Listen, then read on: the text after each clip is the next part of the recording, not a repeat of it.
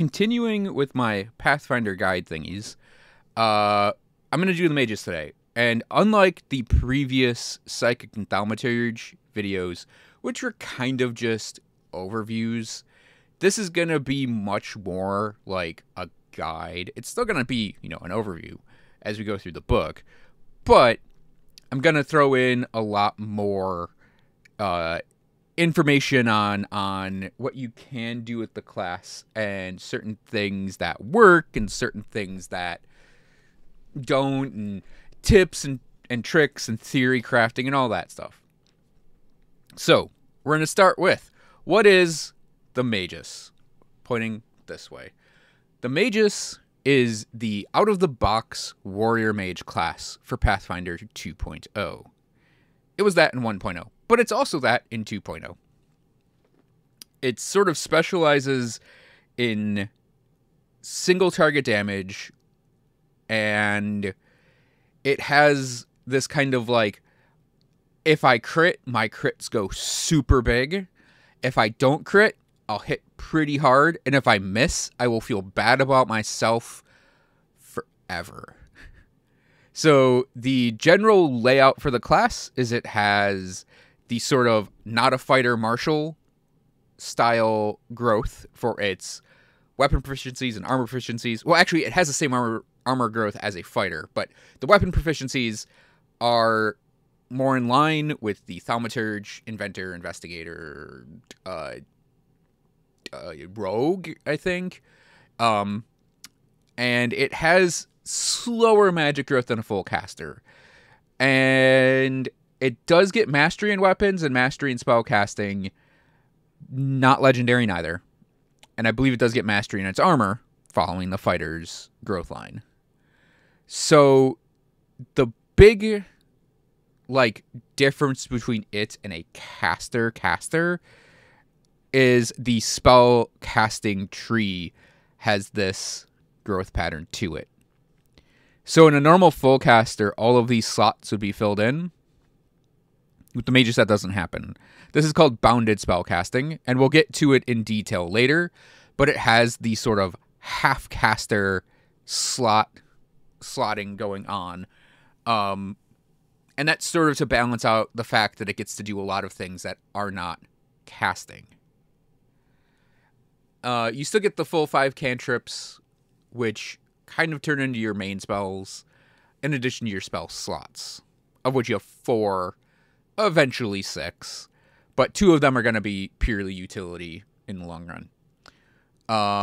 So the key feature that the class has is called Spellstrike, and Spellstrike is an ability that allows you to channel magic into a weapon attack or an unarmed attack into yourself to make an unarmed attack. So you're using your attack roll to deliver the spell.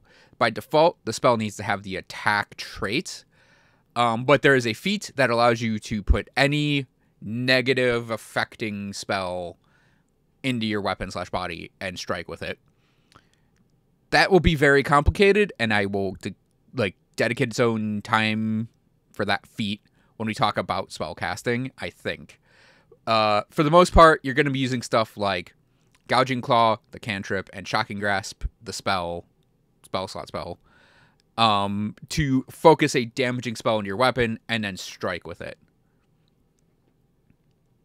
This ability is supported by a couple things. You have the Hybrid Study, which is like your fighting style, of which there are 5, and Arcane Cascade, which is a unique warrior mage stance where after you cast a spell, you can enter into Arcane Cascade and you get a damage bonus, along with some other bonuses based on your Hybrid Study. And you have Conflux spells. These are special, sort of combat-oriented focus spells that allow the Magus to blow a focus point to do sort of a combined action of things, depending on your Hybrid Study, to recharge your Spellstrike, make it a strike, and have an effect happen all in one action. So all told, the Magus, it's a capable warrior backed up by its arcane abilities. So, the basics of the class. Our initial proficiencies, basically, Your key ability is Strength or Dex, not Int. So you choose Strength or Dexterity when you make the class. Typically, you want 16 to 18 on either Strength or Dex, whichever stat you prefer. Generally, you get them to those levels, and you're going to want to level it up at every ability boost you have. Intelligence, though, is still important because intelligence controls your spell casting. So you're still going to need 14 to 16 intelligence to get what you can out of your spells. You have 8 plus Constitution modifier hit points, and your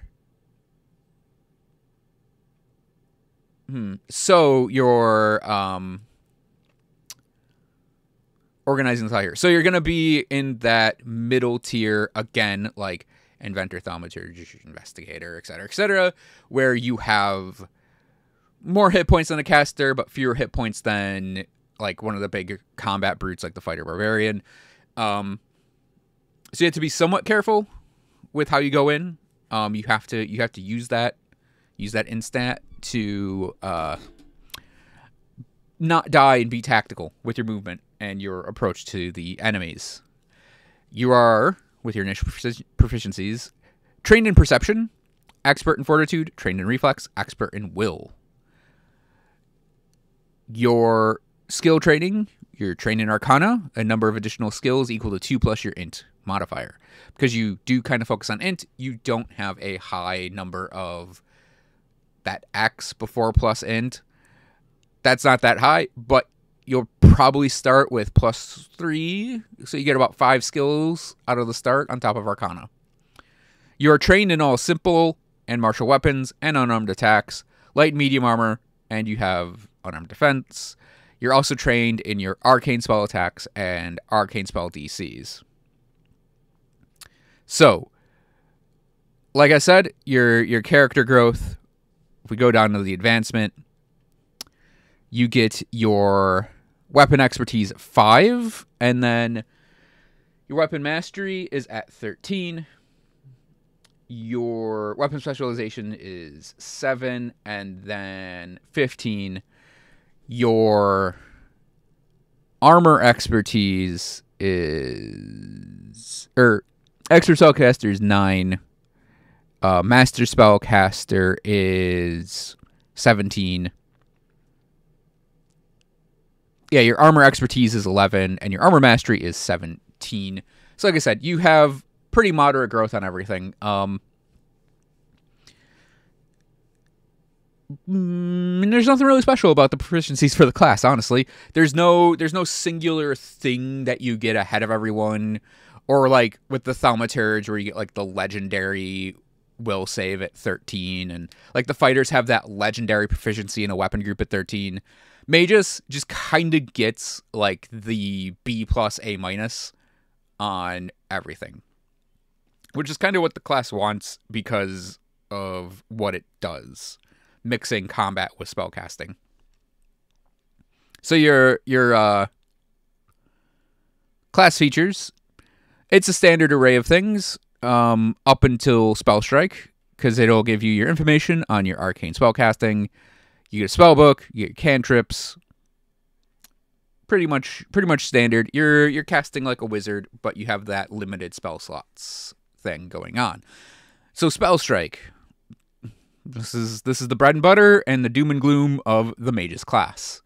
So Spellstrike is a 2-action ability, and you can use it as long as it's recharged. So you channel a spell into a punch or sword thrust to deliver a combined attack.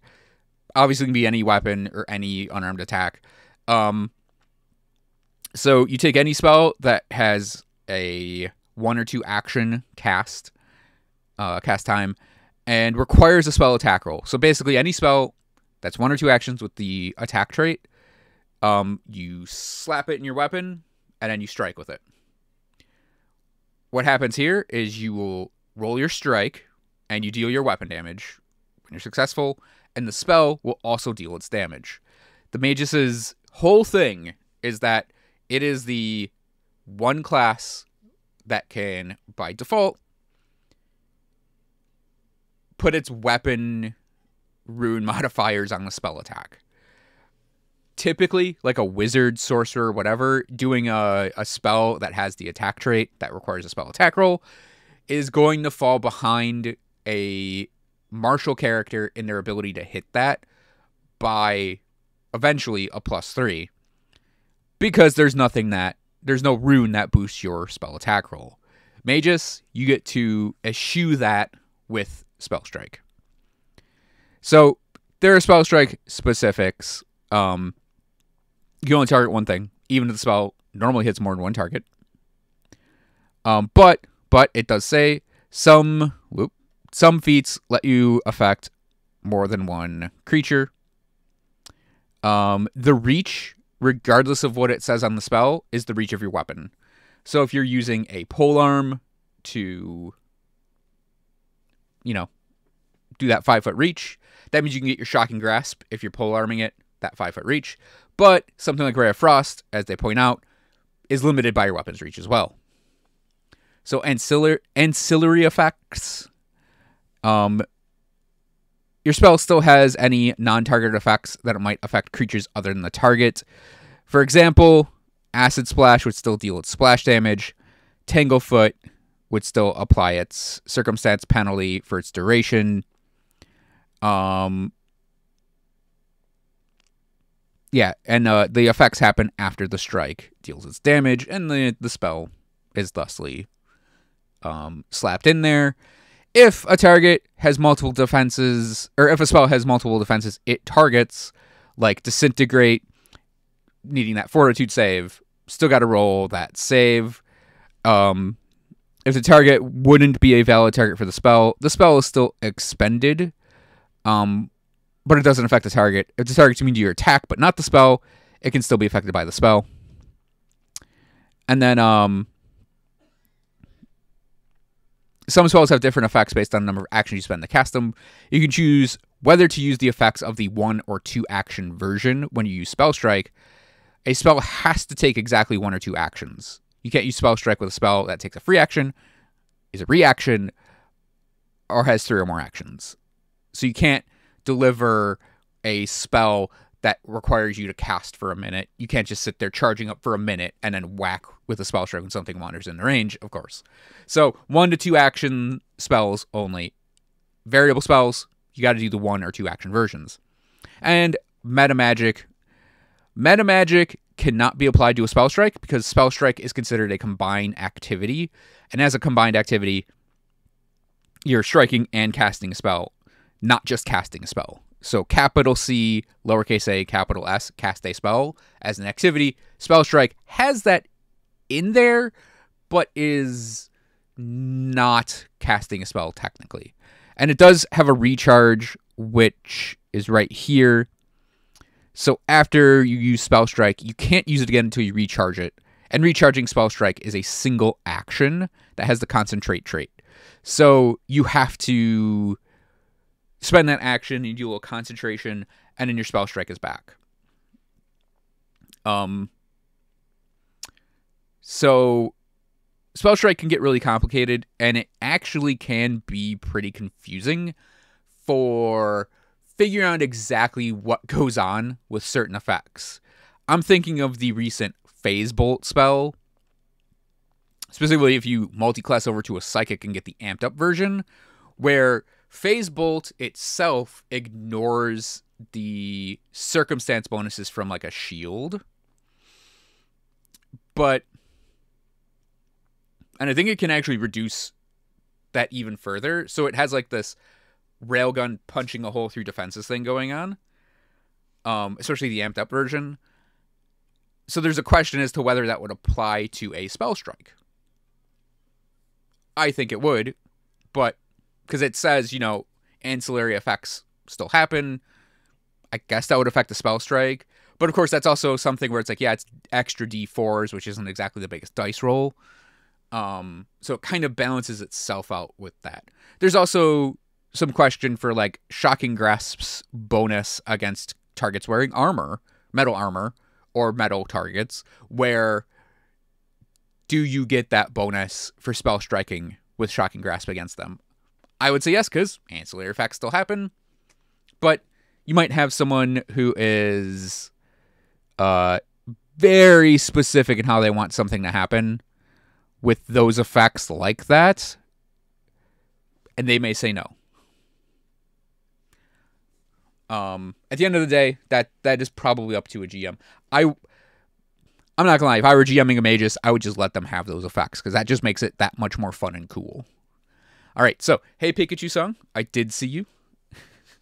I just wanted to get through the Spellstrike before interrupting to say, hey.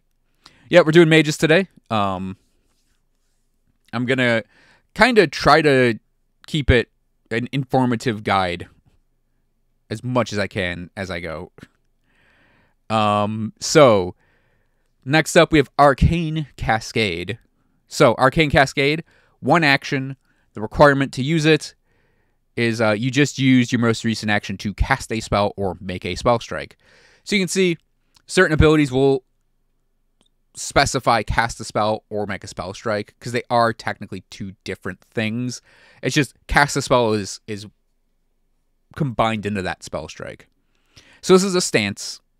So what happens is after you cast a spell or make a spell strike, regardless of if the spell is successful or not, you can enter a stance where your melee strikes gain the like a tiny bit of that magic you just used.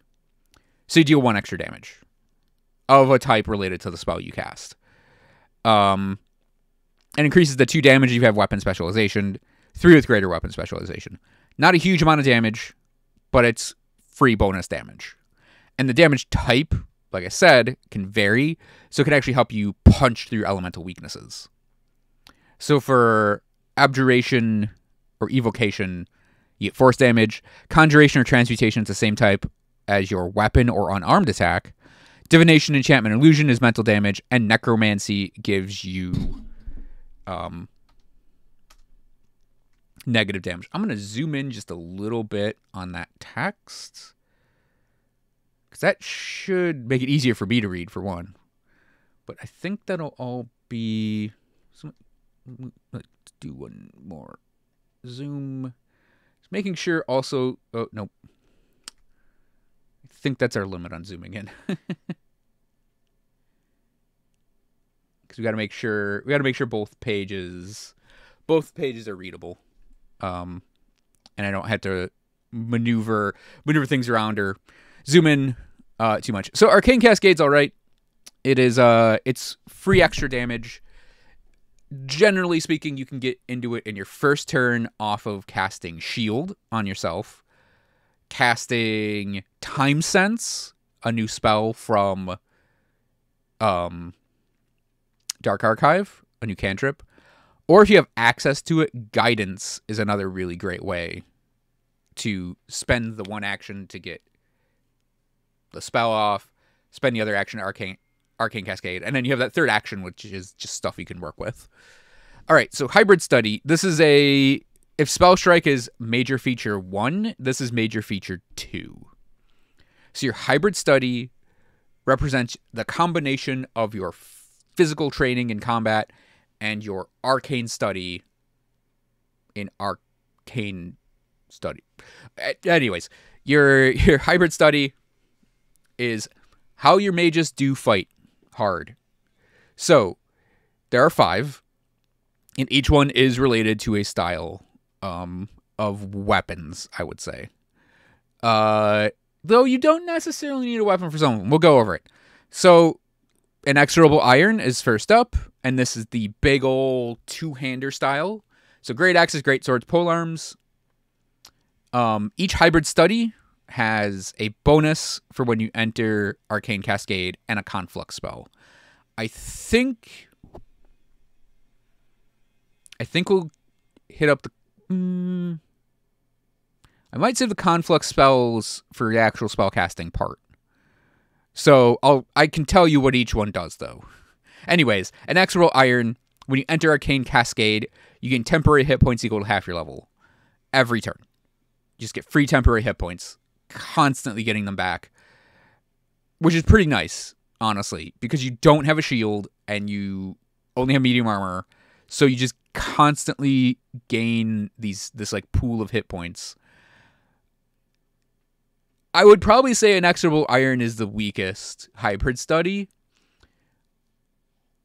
Partly because if you're not getting hit, you're not actually taking advantage of those temporary hit points. It's almost contradictory because you don't want to get hit because you could take real damage. But also if you're not getting hit, those temporary hit points are just going to be there and you don't regen them or gain new ones or anything like that. So, and there is a caveat for all of these where in the case of Inexorable Iron, you have to have a melee weapon in 2 hands to get the temporary hit points in Arcane Cascade. So there is that. Now, each of these hybrid studies has a level 4 feat and a level 10 feat. So for Inexorable Iron, there's Devastating Spellstrike and Sustaining Steel. And then their Conflux spell is Thunderous Strike. I think I'll cover those in detail when we get to feats. But Devastating Spellstrike adds splash damage to your spell strikes. Sustaining Steel, there's a note I have on it when I get down to it that it says whenever you cast a spell using a spell slot, I would assume it also includes spell strikes, but it specifically says cast a spell, you gain health back based on the level of the spell. And the Conflux spell, Thunderous Strike, is a cone of sonic damage that can potentially knock down. Doesn't deal a lot of damage. I didn't mention this either. Conflux spells, they cost 1 focus point. They combine together multiple things into one action, which I said earlier. And they all recharge your spell strike. So you get in one action, typically, you get damage, an effect, and a recharge on your spell strike. And it's different based on each of the hybrid studies. In the case of Thunderous Strike, it's a cone of sonic damage. It's not a lot. But you make a strike, you get the cone of sonic damage as the effect, and then you recharge your spell strike. So Inexorable Iron, my recommendation would be something like get a polearm, either something with a bigger damage dice like a halberd, or something with a lot of traits on it, like say a glaive, or I think it's a Fauchard has trip, I think, and you kind of play it as like a man on a bridge where you have the reach for it, and then you can spell strike through the reach. And then you can also enlarge yourself because you do get enlarge, which we'll cover studio spells later. But you get enlarge basically on your list of prepared spells as an option. So you can make yourself really big and cover a very wide area. And then you have this constantly regenerating pool of temporary hit points. So you can play it very much as a tank. But you got to be careful because you're still only 8 hit points per level. It's still really neat. And I will point one thing out though. There's one other hybrid study can actually wield that 2-hander if they really want to. But we'll get into that when we get to Sparkling Tarsh. Next up though, Laughing Shadow. So Laughing Shadow I think is what people would consider the default choice because of what it provides. So this is I have a weapon in one hand and nothing in my offhand style. So it's one-handers. It can be dexterity or strength. But you always have to get the maximum out of it. You have to have that free hand pretty much free the entire time. So while you're in Arcane Cascade, you get a 5-foot status bonus to your speeds. If you're unarmored, you get a 10-foot status bonus. So if you're a dexterity magus, you can pretty much get 10-foot movement speed just for free. Because you're going to have that high dex and you don't need armor. So if you have a free hand while you're in the stance and are attacking a flat-footed creature, you increase the extra damage to 3 from Arcane Cascade. From 1 to 5 from 2 with weapon spec, and from 3 to 7 with greater weapon spec. So you deal more damage in your Arcane Cascade while you have that free hand. You must have your other hand completely free for the extra damage. The extra damage doesn't apply if you have a free hand weapon or other item in your hand, even if you would normally be able to use the hand for other things. No bucklers, no holding a scroll or a potion. Completely open, needs that hand to be. So you get, as a conflict spell, Dimensional Assault, which is you teleport half your speed and make strike, recharge your Spellstrike. Really good for getting the Magus' action economy going. I didn't even talk about action economy. I might have to do a whole section on that. Because Spellstrike is a 2-action ability, you kind of have to weave it in to this character's turns, where you may have gap turns. And this Dimensional Assault ability could really help you, at least once per combat, could really help you mitigate some of your action economy issues. The 2 feats are Distracting Spellstrike, I believe, and I don't remember. Dang it. I was hoping I'd be able to just do all this out of my brain meat. It is Distracting Spellstrike, where you can do a feint during the Spellstrike. And the feint gains the Arcane Illusion visual traits. So you're kind of doing a magic-y feint, though it's still a feint. And then the 10th level feat is Dimensional Disappearance. That's right. So you can do your Dimensional Assault and opt to not attack with the strike that's in there. You still get your recharged Spellstrike, and you can opt to not attack, in which case you turn invisible. So you get a free cast invisibility. It's a really good tactical option. And it can be really good for setting up a sneak attacking, flanking strike too. You can also just do it for movement in that case, because you can just teleport half your speed. So all told, Laughing Shadow is very good.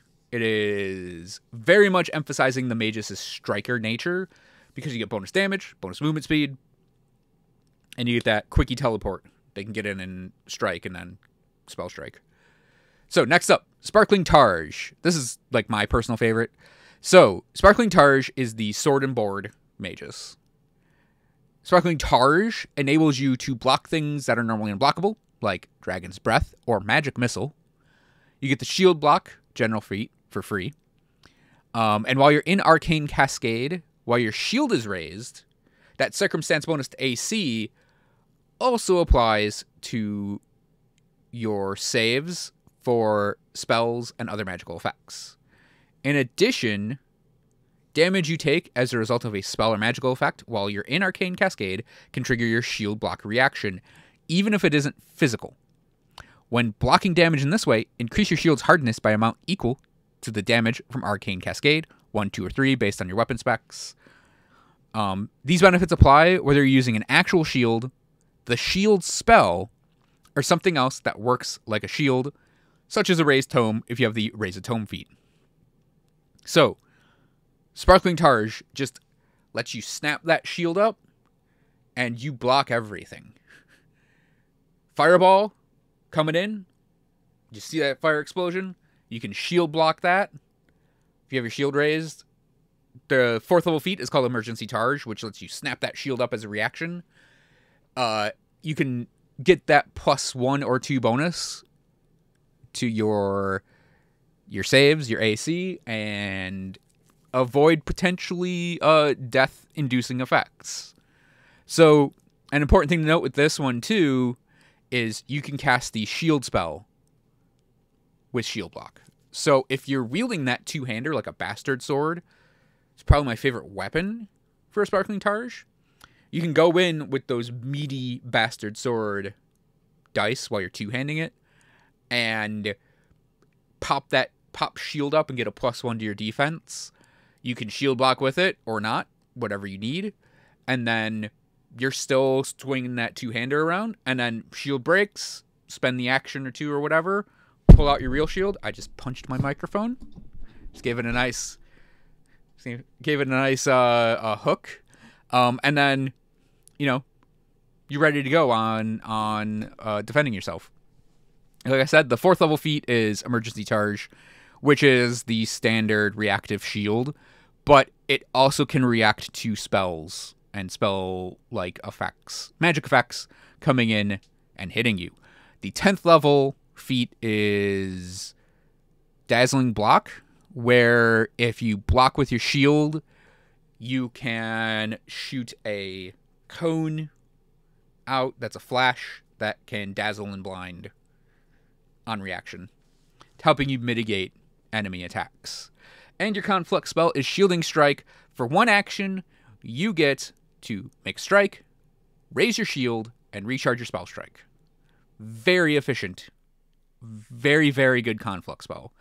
I think Dimensional Assault's better, but this is the second best conflict spell. And one of the reasons why I like Sparkling Tarsh so much is Shielding Strike. Because it just, basically once per combat, possibly more, you get to strike, recharge, put your shield up. It's everything you want to do as a Sparkling Tarsh Magus, all in one ability. Okay, next up, Starlit Span. Starlit Span is the ranged spell striker. That's all it gets. And I say that like it's nothing, but it really is very good. Spellstrike is melee only by default. Starlit Span takes and makes it a ranged ability. You don't get any bonuses for Arcane Cascade, which is whatever, honestly. And you can only Arcane Cascade off melee strike still. So, if you're making a ranged attack within the first increment of your weapon, which I think for like a short bow is 60 feet, you can attach any of your normal Spellstrike spells to it and fire. No more. There's no additional actions. It's still a 2-action ability. So Starlit Span has a very efficient route for its actions where you can Spellstrike and then recharge in the same turn and Spellstrike the next turn, recharge, etc., etc. And your gap turns are significantly reduced because of that. The feats are, I think it's Starlit Eyes gives you the ability to reveal enemies that are hidden. That actually might be Shooting Star, its conflict spell. And then it has Meteoric Spellstrike at 10, which adds a trail of damage behind all of your slot-based spell strikes. So if you use a slotted spell, a spell with an actual level, not a cantrip where it has a cantrip level, it will create a line between you and the target that is damage. And that damage is equal, I think, to double the spell level, which is why it requires spell slot spells. Yeah, the conflict spell is Shooting Star. You make a strike, reveal the enemy, and recharge your Spellstrike. The last hybrid study is Twisting Tree. This is the staff-based Magus. I remember the playtest for the class where there was only, there were 3 of these, and I think it was, what were they? I think it was, Arcane Slide or something. And then I think there was, the 2-hander one, and it was called Sustaining Steel. And then they changed it to Inexorable Iron. But Twisting Tree was something that was recommended by players as, let's put a Magus in that focuses on using staves, because staves are a magic thingy, right? So mages with staves, it's the most standard mage trope out there. Why not have the Magus take that, make it a weapon? Here we are. So Twisting Tree uses a magical staff. And while you're wielding a staff in one hand, the staff will adjust its shape and weight, and you gain the Agile trait, and you increase its dice size to a D6 from D4, I believe. While you're wielding in both hands, it lengthens, twists, and reshapes, gaining parry, reach, and trip. So you have now a reach weapon for your spell striking, but you can also use it for defense with parry, and you can use it to trip. While you're in Arcane Cascade, you can interact or release to change the grip on your weapon as a free action when you strike with your staff, including strikes made with Spellstrike. This happens before you roll your attack roll. You can also interact to change your grip on a staff as a free action triggered at the end of your turn. So you can switch between 1-hand and 2-hand mode as a free action. Normally, when you want to grip a 2-hand weapon from one hand, it requires you to spend an entire action to do it. Twisting Tree pretty much can do it however they want. You want the little bit extra dice, and you're doing a one-hand move, you got it. You want to switch to reach and reach out and poke someone, you got it. Your feats are Student of the Staff, which does a lot of different things, and we'll talk about them. Pretty much necessary for the weapon. And then you have Lunging Spellstrike at 10. Lunging Spellstrike gets comically awesome, and I think is like the selling point almost for the entire Twisting Tree hybrid study. With Lunging Spellstrike, you basically give a range to your staff-based Spellstrike. I think it's 5 feet times spell level, so you can actually get these insane reach, poke with the staff type of thing, 30, 40 feet. Eventually. Well, 45 feet is as far as you can go, but still, 45-foot reach on a melee attack. It's pretty awesome. Spinning Staff lets you hit 2 creatures, I believe, and recharge your Spellstrike. So it's a strike, recharge your Spellstrike. So, yeah, conflict spells, it says here, you gain a focus point. You can do the refocus activity. And conflict spells, recharge your Spellstrike. If you... and there are feats that give you more. And you can still only have 3 points in your focus pool. Standard focus point rules there. But yeah, there are mages feats that give you more conflict spells, and they have their effects, have their costs for actions, but all of them recharge your Spellstrike when you use them. So, those are kind of the basics of the mages out of the gate. For leveling up, it's the standard thing that all of the classes have, up to 7 when you get studious spells. So, yeah. On that tree, going to point it out again, you have the bounded spellcasting. So you don't actually have the full set of slots. You're missing the lower end slots for basically utility filler. To make up for that, you have studious spells, which you get at 7th level. You can see these little asterisks here. That's where your studious spell slots go. You get 2 studious spell slots, and they can only be filled with a limited number of spells. So, at 7th level, you gain 2 special 2nd level studious spell slots, which you can prepare Spider Climb, True Strike, and Water Breathing in. You can additionally throw another spell in that list based on your hybrid study. But at 11th level, you add on... The slots become 3rd level slots, and you add Haste and another spell from your hybrid study. 13th level, they become 4th level slots, and you add Fly and a further additional hybrid study spell.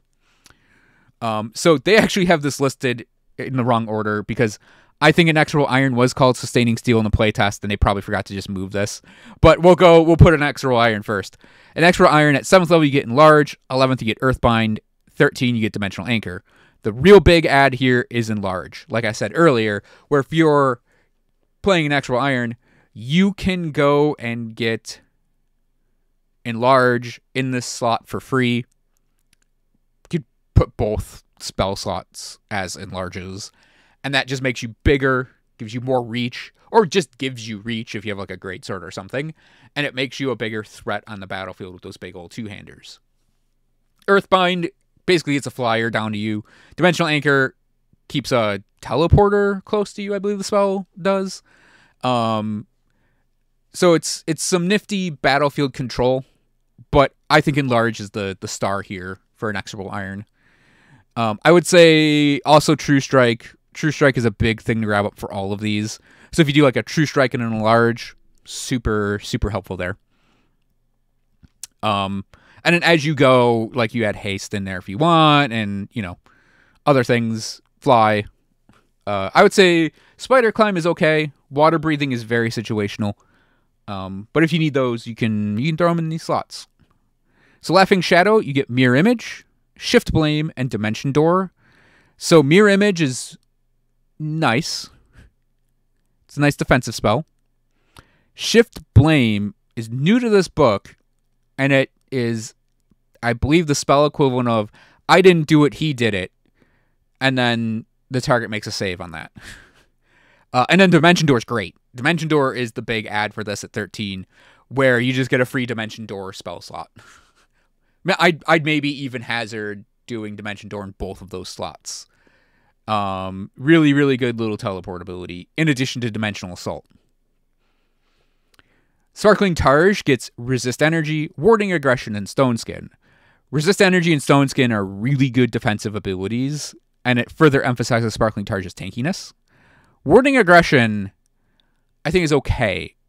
If I recall the spell correctly, Warding Aggression is you tag an enemy with the spell, and you have to strike them, and successfully strike them, and then you get a defense boost against them. If you miss that strike, or don't strike them at all, Warding Aggression's effects go away. But for me, Resist Energy and Stone Skin are just very, very handy to have, especially if you're going to be up front and you're going to be like, I'm going to tank that freaking Dragon Breath. Watch me. You can Resist Energy, Arcane Cascade, and then Emergency Targe, raise that shield against that Dragon Breath, and you will probably be laughing more than a laughing shadow at that point, actually. Starlit Span, you have Dark Vision, Wall of Wind, and Freedom Movement. Dark Vision could be a whatever spell, depending on your character and their heritage/ancestry/feat you pick up.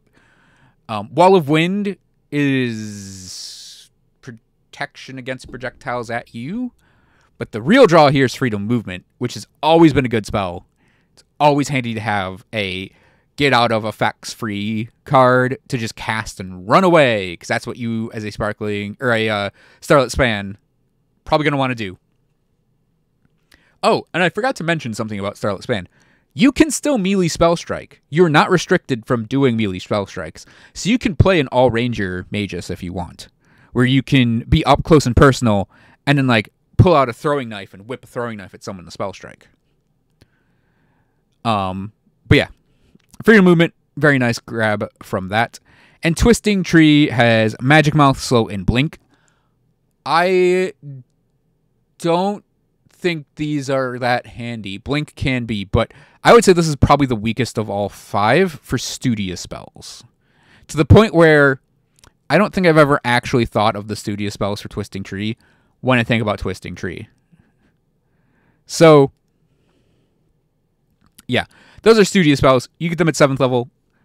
They're pretty handy, and they do help sort of relax your spell slots by giving you slots for really good utility. Very, very specifically, True Strike is I would consider it like one of the main Magus spells, almost on the level of Shocking Grasp and Gouging Claw, where you're gonna want True Strike. It just helps you aim those spell strikes right in, and you can help you fish out crits. Haste and Fly are really good additions too. And then, your hybrid study ones are also a variety of handiness in there. So the rest of the class layout, you got your standard, weapon specialization, perception increase at 9th, which, by the way, you only ever become expert in perception.